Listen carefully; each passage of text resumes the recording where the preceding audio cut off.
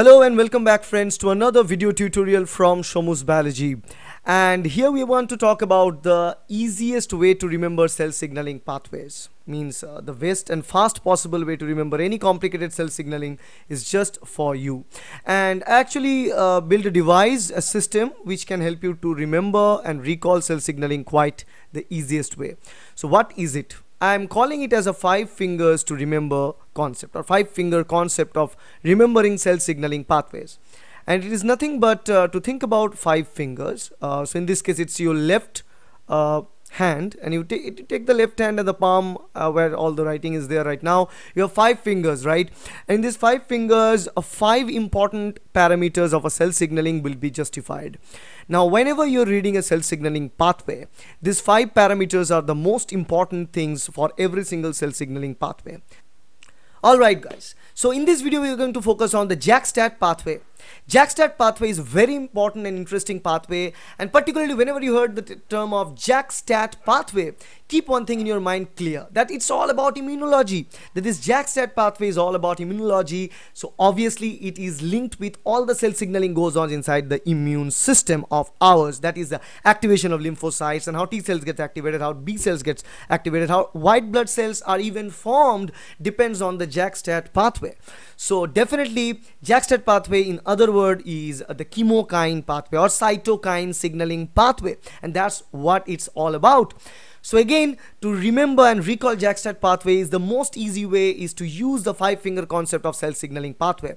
And again, as per the 5-finger concept, you can see our fingers listed in this picture again with this picture. So let's put the actual names and parameters in case of JAK STAT pathway by looking at this 5-finger concept of cell signaling. So the very first parameter that I'll show is the signaling molecule, and of course the signaling molecule in this case is cytokine. Okay, now the second important parameter, receptor. Now we always know the receptor's name is quite easy to remember because it's always linked with the name of the signaling molecule.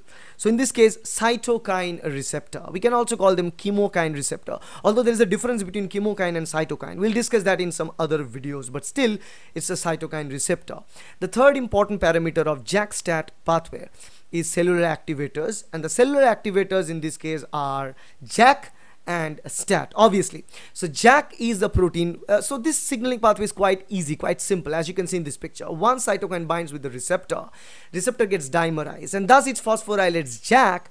And once JAK gets phosphorylated, JAK also phosphorylates the cytosolic domain of the cytokine receptor. So that's the cellular activation process. Actually, it's quite simple compared to the other cell signaling pathway. Okay, now the fourth important parameter, transcription factor.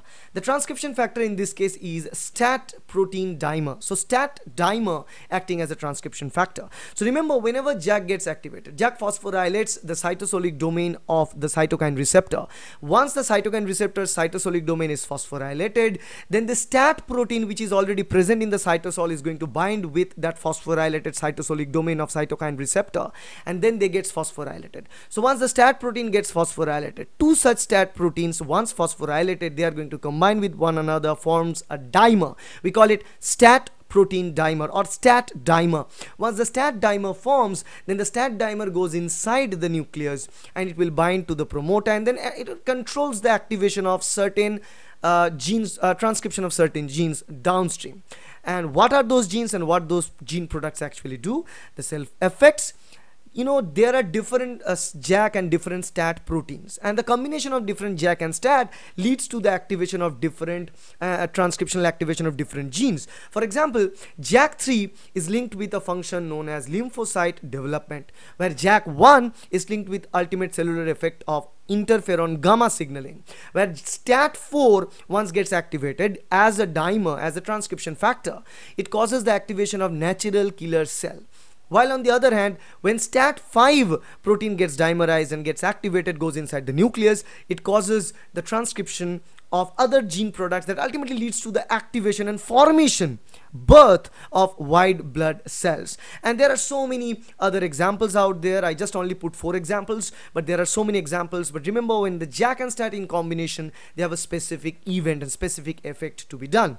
So that's the regarding JAK STAT pathway. Remember, whenever you heard JAK and STAT, remember it's all about JAK's activation, phosphorylation in the cytosolic domain of cytokine receptor. Then STAT gets dimerized. STAT acts as a STAT dimer acts as a transcription factor, and then the results are huge. Because in immunology, all the cytokine signaling actually depends on JAK STAT signaling. So the signaling pathway is the same, but the signaling pathway components are different. And if we change the signaling pathway component, we are going to see different effect and impact in the cell.